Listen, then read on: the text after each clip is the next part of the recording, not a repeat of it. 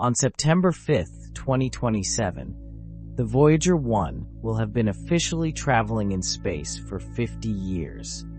At this date, given its current speed of around 38,000 miles per hour, it is expected to be 176 astronomical units, or about 24 light hours away from the Sun. However, if it travels at this speed, it would take 300 years to reach the inner boundary of the Oort cloud, and 40,000 years before it reaches another star. Nevertheless, over the next billion years, where will it travel, and what will it see? Realistically, based on its trajectory and the vastness of space, the Voyager 1 is far more likely to experience structural degradation over time due to factors such as micrometeoroid impacts, cosmic radiation, and thermal cycling than to be significantly affected by the gravitational influence of a star or planet. Therefore, it's possible that Voyager 1's structure could remain recognizable for hundreds of millions to a few billion years, barring any catastrophic collisions with large objects. By this time, it will have traveled around a quintillion miles, which is only about 1.7% of the Milky Way's diameter, but it would have seen numerous stars. Given its current trajectory towards the constellation Ophiuchus, during its lifetime, the Voyager 1 could potentially pass by the constellations Hercules, Lyra, Cygnus, Draco, and Camelopardalis. The number of stars in these constellations could range from 1,000 to tens of thousands.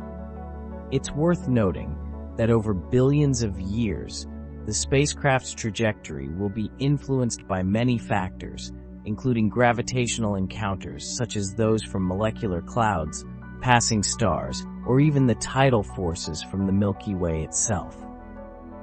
As the Milky Way rotates, its gravitational forces and those of nearby galaxies and interstellar objects will subtly alter Voyager 1's course.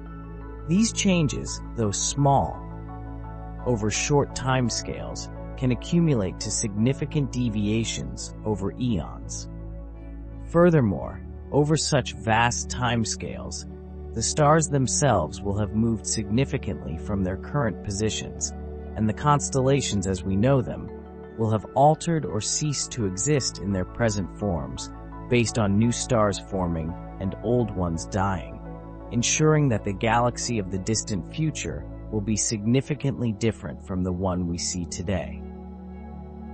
Given these uncertainties, predicting Voyager 1's exact journey becomes an exercise in probabilities rather than certainties. Its interaction with the interstellar medium, including potential encounters with dust, gas, and other particles, will also play a role in its long-term trajectory and condition.